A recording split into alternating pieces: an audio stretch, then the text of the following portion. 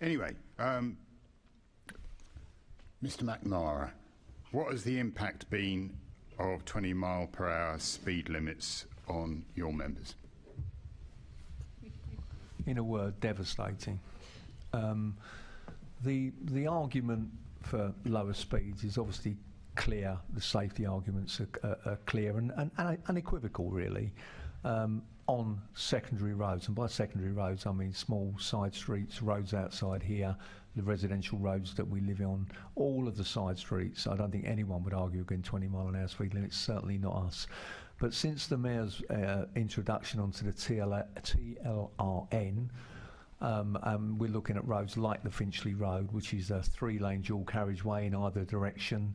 If you look at Park Lane, which is again was 4 lanes in either direction and previously was a 40 mile an hour limit, we're now seeing a situation where I have got, it's not hundreds yet, but it's many, many dozens of members who are now out of work and unlicensed, some of whom have been driving a cab for 40 years with an absolutely faultless driving record, no complaints at TfL, no accident record, absolutely 0 points or endorsements in the 40 years that they've been driving, have found themselves with 12 points in absolutely no time at all.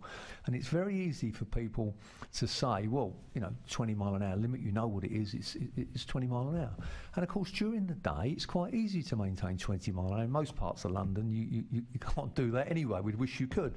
But at 4 o'clock in the morning, if you're coming down Park Lane, which was previously 40, it's just as recently as a year ago, you're coming down Park Lane at 20 mile an hour and the vehicle creeps up to 24 mile an hour, and it now coincides that the criteria for prosecution by the police is now 10% plus 1. It used to be 10% plus 3, so you now get a ticket at 24 mile an hour.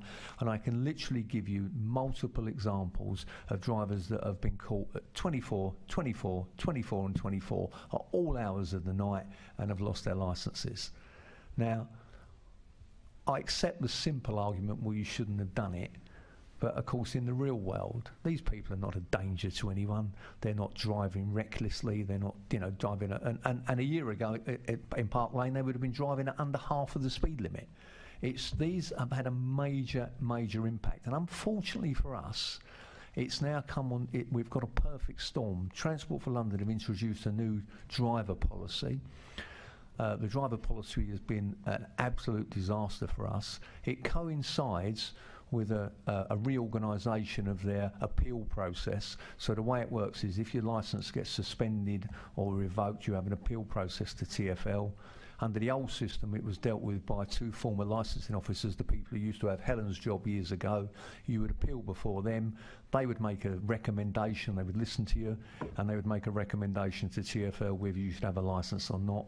That's now dealt with internally by the same people who refuse you a licence in the first place, by the same department. Now, they might be sitting at a different desk in the corner, but it's made by the same team. Our argument is that goes totally against all natural justice whatsoever.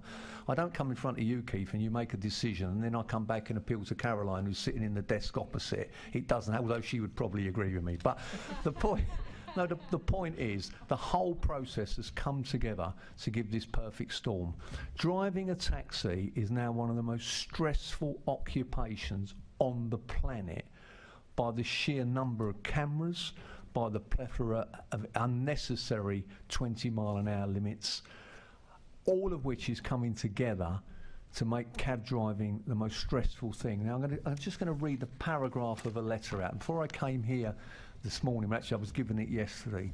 This is now typical of a letter that one of my members got yesterday morning, and my members get these by the dozen from TfL, and I can arrange to share it, and Helen will have seen it. So this letter starts, "Dear Mr," and I've obviously blanked his name out, "London taxi driver's licence. We have received notification of an adverse nature regarding your fitness to be licensed in line with our policies and regulatory requirements. We have considered if it is appropriate for you to continue to be licensed. Your livelihood is now under threat." So what heinous offence has this man committed? And incidentally, this guy's been driving a cab for 35 years, never had a point, never had a complaint. This is what he's done. We have received notification on the 5th of January from the DVLA. You received 3 points on the 19th of October.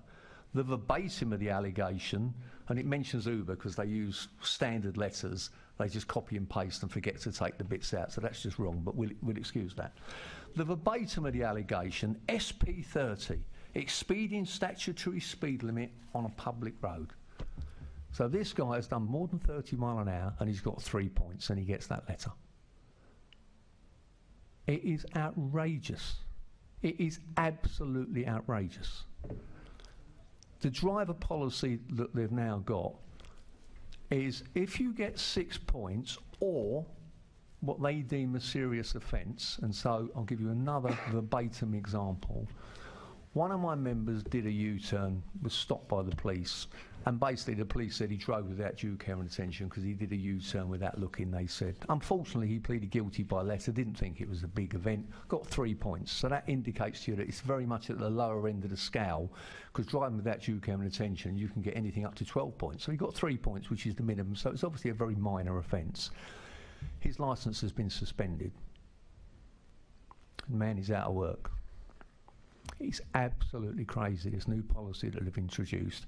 Then coupled with the appeal process that we have to go through, where we appear before the same people who have made the decision to revoke your licence. In all essence, Helen will tell you it's not. It's the same department. It's the same people. It goes against all natural justice.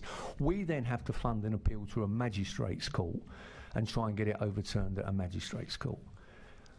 What we are seeing now, we're talking, one of the reasons that we're sitting here today, you're talking about the decline of the black cab, and we can't get people to come into the industry. One of the key reasons people are leaving the industry is because it is so stressful. I've already told you London is the most camera city in the world, and all day long we're getting tickets. You've done a U-turn here, you've done this, you've done that, and all of the difference between driving a taxi and driving a car, so I presume that most of you drive, obviously you probably don't, Sean, but most people do drive at some time, or they get driven, or somebody's got a car or whatever. No, I'm being flippant. When you do it, you've got your husband, your wife, you've got the kids in the car, whatever, and you're going where you're going, you might have the sat-nav on, fine. When you're driving a taxi, you've got somebody sitting in the back who is telling you where to go. They want to get there as quickly as they can. Why are you going this way? My normal driver goes that way. Can you do a U-turn here? I want to go that way. Oh, hang on. And by the way, the dog's barking. And by the way, what time's Selfridge? It's a very, very different occupation to driving normally. And unfortunately, because of the nature of that and the fact that you're driving for 8, 10 or 12 hours a day, in central London, the odds on you creeping up to 24 mile an hour at 3 o'clock in the morning, it's almost inevitable. It is inevitable. I'm not trying to defend it, but it's inevitable. It's not the heinous crime that TfL make it out to be. Can I just, we're actually coming to the end of the meeting pretty rapidly, but I think it was important. I think it was important that you gave us that information. I'll get this letter circulated. Is it worth comparing what you've just said with the actual accident statistics related to black cabs vis-a-vis other vehicles? Because I think that might reinforce your story. Look, we have almost come to the end. I would have loved to have gone along the line and asked about this issue. It's not going to happen. However, there was a whole line of questioning that I wanted to do, which I'm not going to do now because I think I'll be lynched. And that is, Ms. Chapman, I'm interested in knowing the internal organisation of the licensing function within TfL, who they report to, who holds them to account. One of the things I've raised with my colleagues here is I'm very concerned that this committee has only called you in front of us once every 5 years, and I don't think that's enough. And I do think that we in future probably need to pay more attention to PHV and black cabs on a more regular basis. So if you could send me the internal organisation and what legislation governs you as well would be very, very helpful. Thank you, Chair. Thank you very much. That's Helen, that's okay with you? Yep. Yes, that's fine. And we can provide some details in writing in response to some of the points that Steve has raised.